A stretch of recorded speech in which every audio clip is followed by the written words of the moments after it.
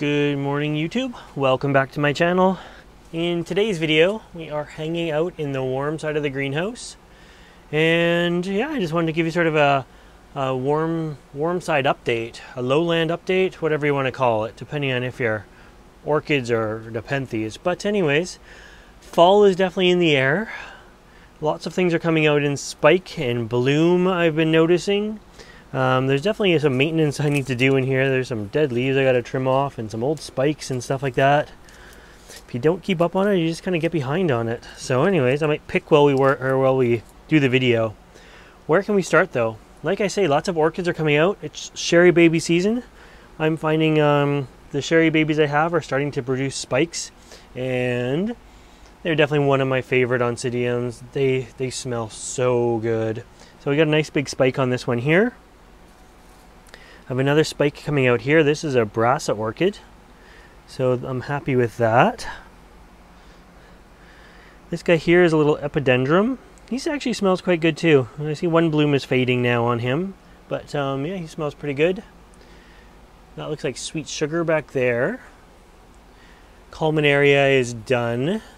That's Culminaria wildcat. My Brasidium orchid is just like going crazy. It's got spikes coming out everywhere, all over the place. They're like weaving in around the shelves and stuff like that. It's just, that thing is just huge with so many spikes right now. I don't even know.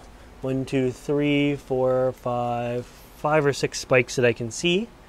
So yeah, it doesn't have any kind of scent to it. I wish it did. And they're not quite as big as Brasa orchids themselves or Brasa blooms, but they're still nice size, so that's nice.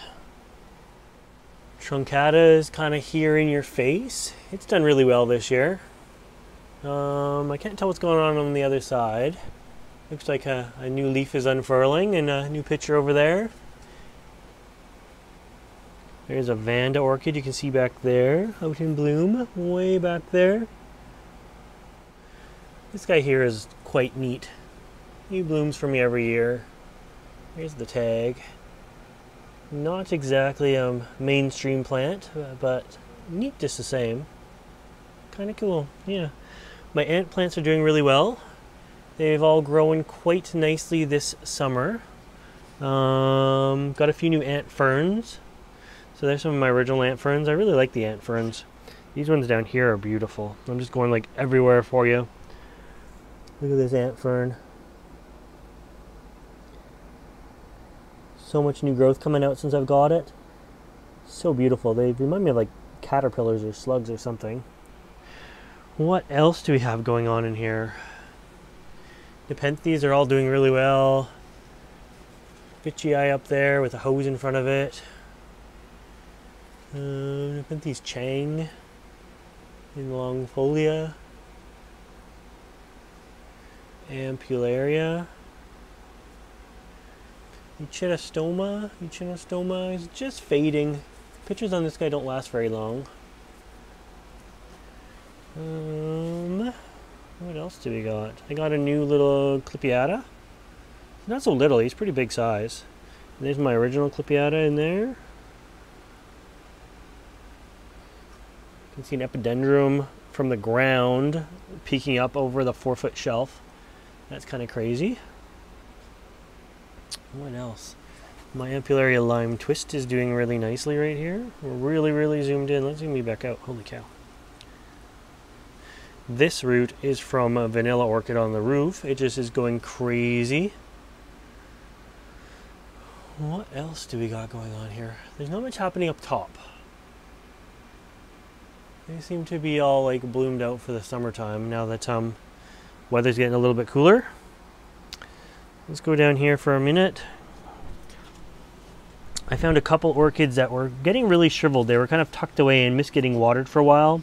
So you know, if you have shriveled bulbs in an oncidium, sitting them in water for just a couple days really perks them back up nicely. In the wild, they go for sometimes months without rain, and they get quite shriveled. And all it takes is a few good days of rain, and they're right back happy again.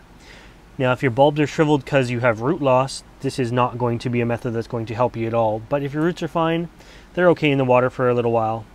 And yeah, I think I've even seen a spike down here somewhere. or 2. But I can't see that now. So I'll take those out today. Another ant fern down here.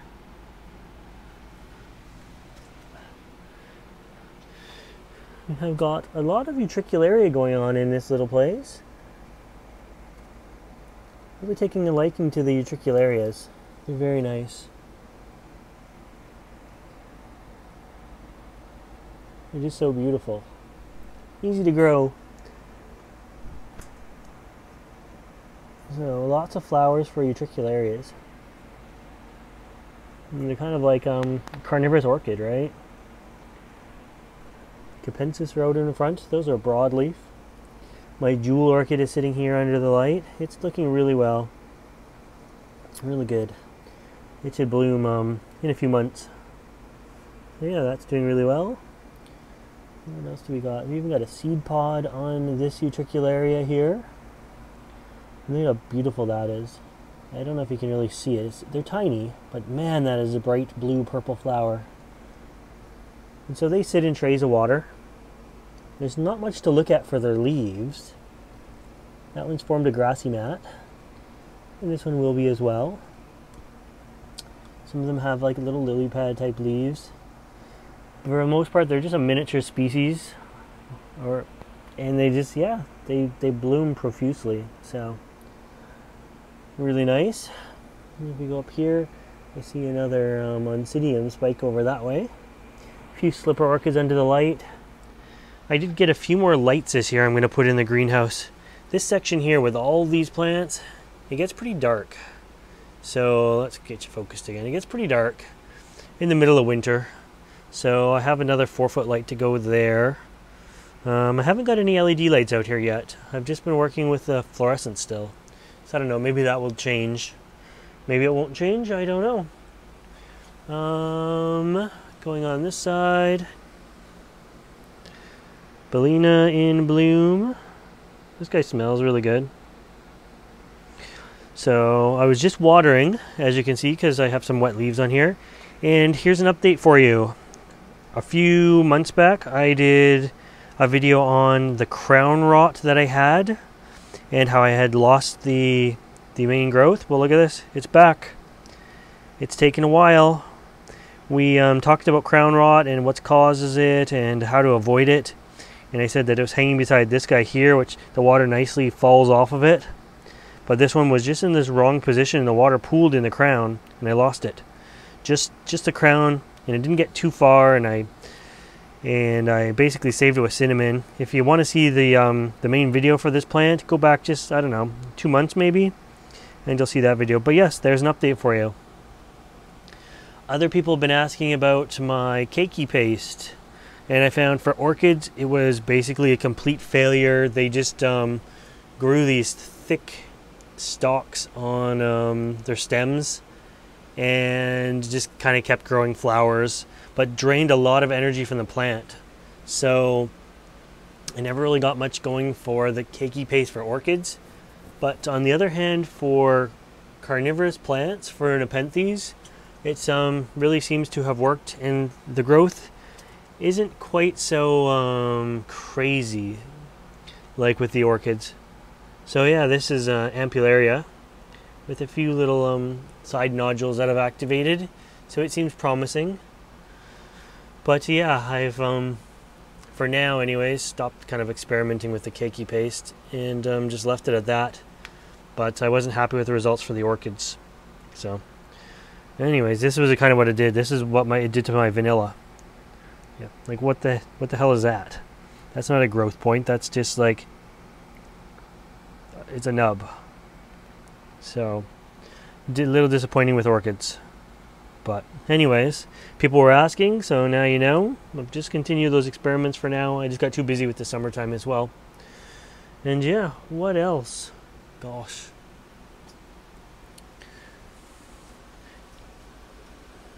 Nepenthes everywhere. Sun's coming out, that's nice. It's quite early in the morning. I don't think it's 9 o'clock yet. Oh, here's a nice one. This is just a Cattleya hybrid. But look at that beauty. Whew. It's mounted on a slab down there. It's just nothing but roots. It doesn't come off that slab. It's kind of stuck there. So, but yeah, this is the jungle I call the warm side of the greenhouse. And I hope you like this video. If you want to see more videos like this, make sure you subscribe to my channel. And as always, thanks for watching.